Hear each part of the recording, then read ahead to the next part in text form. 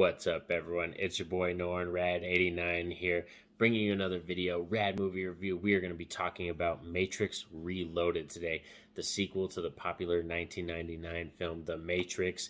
As you can see by my hat, it is close to the holiday time, and this might be the last video you see before Christmas. So for that reason, Merry Christmas and Happy Holidays to all of you. Happy New Year and everything like that to all the people out there. I appreciate all you, the YouTube supporters, everybody out there, the fam. Thanks for supporting me. So let's get on to this review for Matrix Reloaded, the sequel. To me, a very underrated sequel in my opinion, because I really do like this film. For a long time, excuse me, for a long time, the second one really did flirt with that first one in terms of which one was my favorite, because I thought the second one was able to do everything that a sequel was supposed to do. Is what it did was acknowledge the first film, but build upon it and expand upon the world, because I really did enjoy that first film, the world they introduced us to and where they left us at the end of that first film. But you can argue that that 1999 Matrix film is a standalone film and it works just fine by itself. But then when Reloaded came out in 2003, I was like, dang, like we really are deep diving into this world and expanding on it so much more.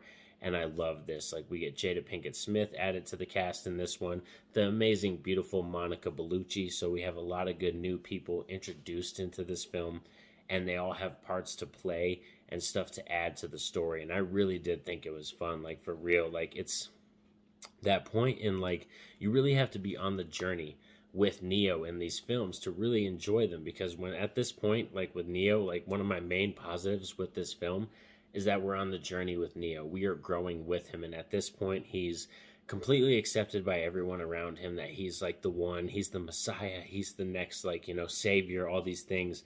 But he's kind of like, what am I doing? Like, am I doing the right things, or am I just like, you know, doing what people are telling me to do? And like, you know, they just view me that way. Like, it's kind of like a really good deep character study, and like the other characters are there to really build upon the world and add that levity that you want and gravity, you know, of seriousness that you want when we get into the third film and stuff in the third act in this film.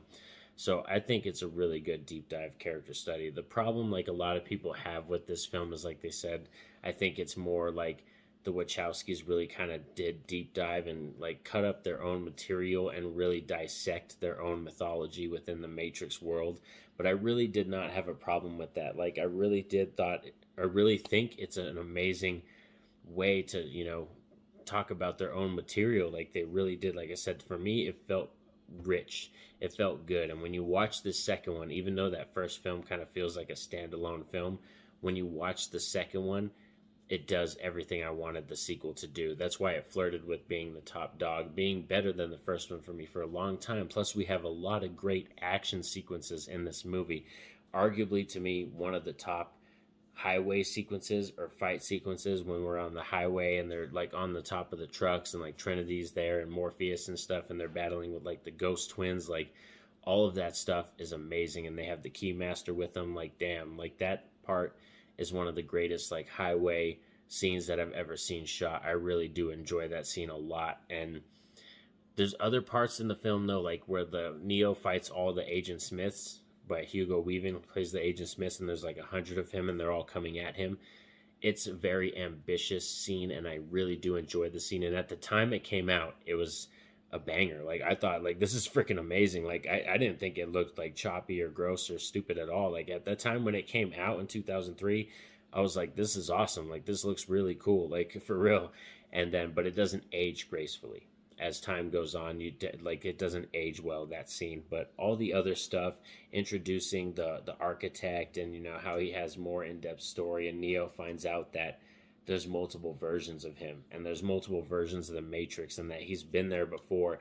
And like I said, it's more of that whole thing of, are you going to do what destiny tells you to do and what is written, or are you going to step up and choose your own path? And like, that's why I really like this second one. Like, for real, I think this is an underrated sequel for me. Like, oh, this one is still a banger. It's still a banger. Like I said, it has a lot of good scenes, a lot of good tense moments, and great fight scenes, and for me does everything I want a sequel to do. So, but it's probably gonna, for me, it's gonna land in at a 9 out of 10.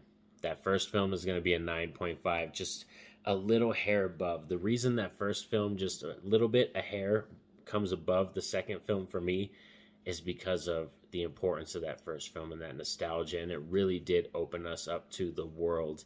And when I watched that first film, I still kind of feel like I'm Neo for the first time, and I'm learning about the Matrix or Trinity, meeting her, and this mystery and all this kind of stuff. I really do kind of feel that vibe still with the first film, but I definitely have a blast with the second film when we get into it, because it's balls to the wall. It's longer, it's got more action, you know, it's got more story. Like I said, it has everything you want in a sequel, more of everything. You know, it just, you know, that first film for me, there's a lot of nostalgia with it, and like I said, that monumental importance with it being like that powerful of a first film. And there was kind of a huge gap, 1999 and then 2003 we got the second one, but still a banger of a film. Now remember to stick to the channel and like and subscribe so you don't miss a thing, because we're going to be getting on to Matrix Revolutions, the third film, and then we're going to talk about the fourth film after that, and then rank them all. So don't forget to stick to the channel so you don't miss a thing. And have a safe and happy day, everyone. Peace out.